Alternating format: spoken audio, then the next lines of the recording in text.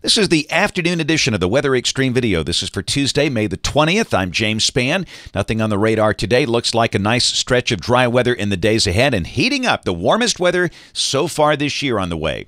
There's the water vapor satellite view across the nation. You got that big trough back in the western states moving into California, but around here an upper ridge nosing in from the west. The core of the heat bubble is over Texas and Louisiana. That'll be spreading in here, so we are expecting highs potentially in the low 90s. Later this week. Get ready. This afternoon, mostly 80s on the board. Tuscaloosa 86, Birmingham 84, low to mid 80s for Anniston and Gadsden. The only spot under 80 this afternoon, Fort Payne, they've got 79. Around the nation, you can see those 90s building over West Texas. And the 80s are moving north to places like Des Moines and Chicago as a summer look begins to dominate the maps as we approach the unofficial arrival of summer this weekend with Memorial Day. Off to the west, we have red flag warnings in effect for a number of states from the Texas and Oklahoma panhandles over to Arizona. And later today and tonight, there's a risk of severe weather for a few spots up north, including cities like Chicago and Cleveland. In fact, there's an enhancement around Chicago where they could see some storms with damaging wind and large hail, maybe even a tornado or two. Tomorrow, slight risks, again, well to the north of here. And on day 3, a risk for parts of the western high plains, but no severe weather problems here for the rest of May. Maybe the severe weather season basically is done for the spring. And really no rain for the next 5 days. This is the rain valid through Sunday morning at 7 o'clock. Little green showing up there. That's for maybe some potential for isolated showers with a backdoor type front, but the chance of any one spot getting wet this weekend looks very small.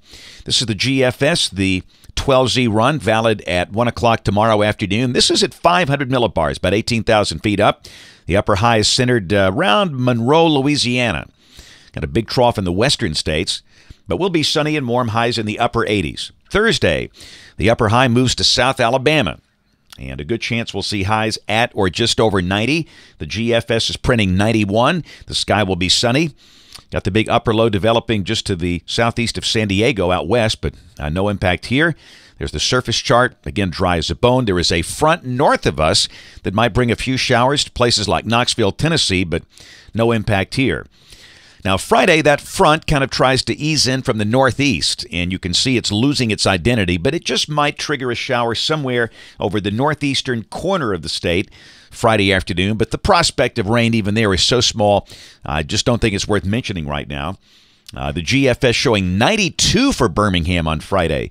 The warmest we've seen so far this year is 88 earlier this month, so this will be the hottest weather so far in 2014.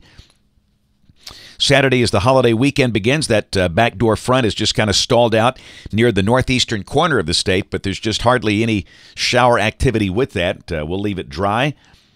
High should be around 90, partly to mostly sunny. And again on Sunday, could there be enough moisture for a shower somewhere? Yes, but the odds of any one spot getting wet are so small, we're not going to mention that. And it stays pretty warm, if not hot. I think 90 is when most people call it hot, and the GFS is showing 91 for Birmingham. Monday of next week, that system over the southwest beginning to lift out, but we've still got ridging here, so not so sure we see a lot of rain on Monday. The sky partly to mostly sunny with only a tiny chance of a shower on Memorial Day. And by the way, Gulf Coast weather great for the next 7 days. Sunny days, fair nights. And Tuesday, a week from today, moisture increases over Georgia and the Carolinas, but around here, again, that looks relatively dry. A few days later, this is the end of the month, May 31st. Cold front trying to push in here. Just maybe that'll bring some rain, and we could use some rain. It's going to be dry for a while. You don't want to go into June with dry soil conditions. The end of the forecast on June 5th. The westerlies are far to the north. Down below that, looks like June. Kind of hot and muggy and maybe a brief shower somewhere, but that looks basically dry. That's it for the Weather Xtreme video today. We'll have notes in the blog. Next video here by 7 o'clock tomorrow morning. If you can, catch us this evening on the live stream of the television side, ABC 3340 News at 4, 5, 6, and 10 o'clock. Thanks for watching. Have a great evening, and God bless.